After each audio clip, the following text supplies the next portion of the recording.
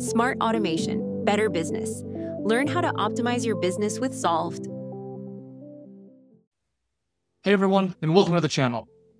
I'm Parker, and in today's video, we'll be talking about how to set up attribute-based pricing in Salesforce Revenue Cloud. We'll dive into how this powerful feature can revolutionize your pricing strategy. Attribute-based pricing allows you to define pricing rules based on the specific characteristics of your products and services.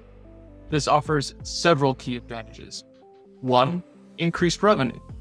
You can tailor pricing to individual customer needs and willingness to pay, capturing more revenue per deal. 2. Improved customer satisfaction. Offer personalized pricing that aligns with customers' requirements, leading to happier and more loyal customers. 3. Enhance competitiveness. Create more competitive offers by adjusting prices based on market conditions and competitive pricing. 4. Automate pricing adjustments. This frees up your sales team to focus on building relationships and closing deals. And 5. Greater pricing accuracy. You can reduce errors and ensure consistent pricing across all channels.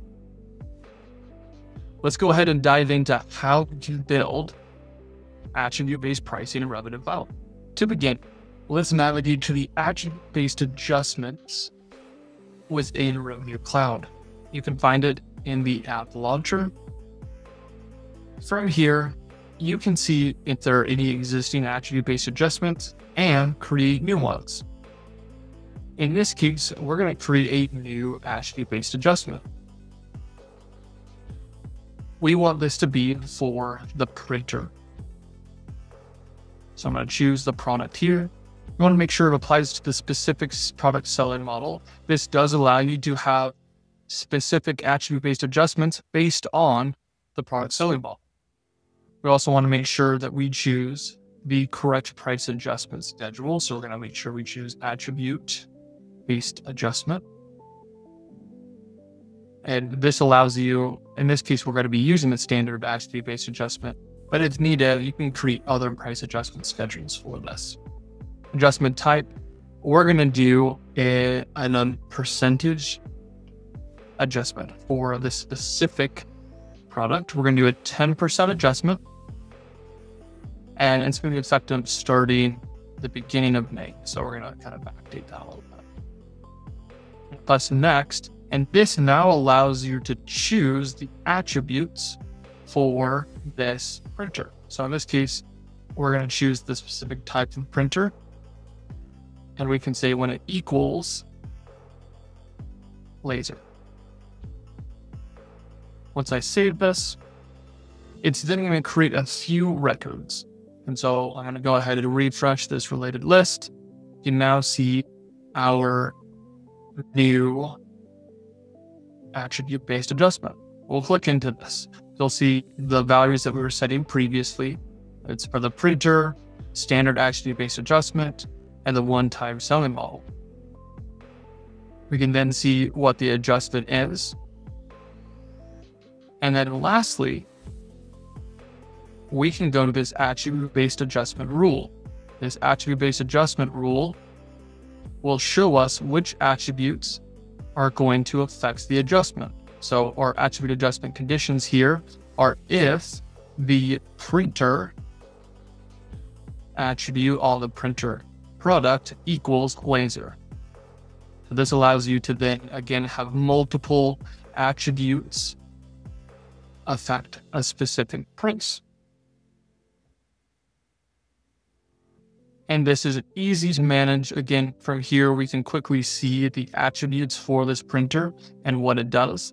In a great little pop-up here, we can see the percentage that is going to be applied and if it's effective for a certain period. Next, we're going to look at what does this look like during the quoting experience. Let's go ahead and test this in action. From a quote, we'll follow the standard process for adding a product. We'll come here to the hardware catalog. And this product is under accessories. Here is the printer product. We'll go ahead and configure it. we'll see that by default, it actually sets it to the laser printer type.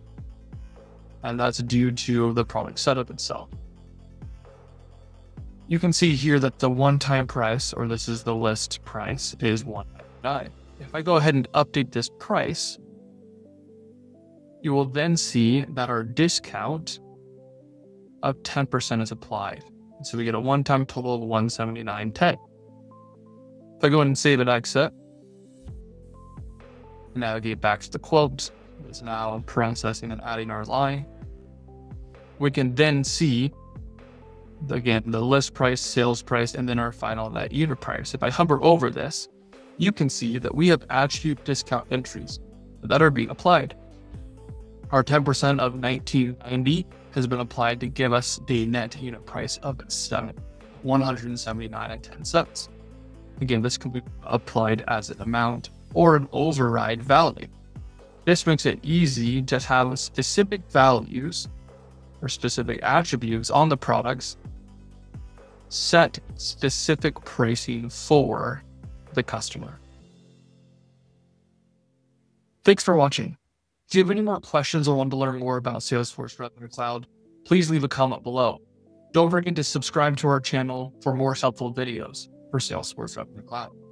We'll be back soon with more tips and tricks to help you maximize your revenue. See you next time. Thank you so much for watching. We can't wait to help you automate your business. Please like, comment, or subscribe for more.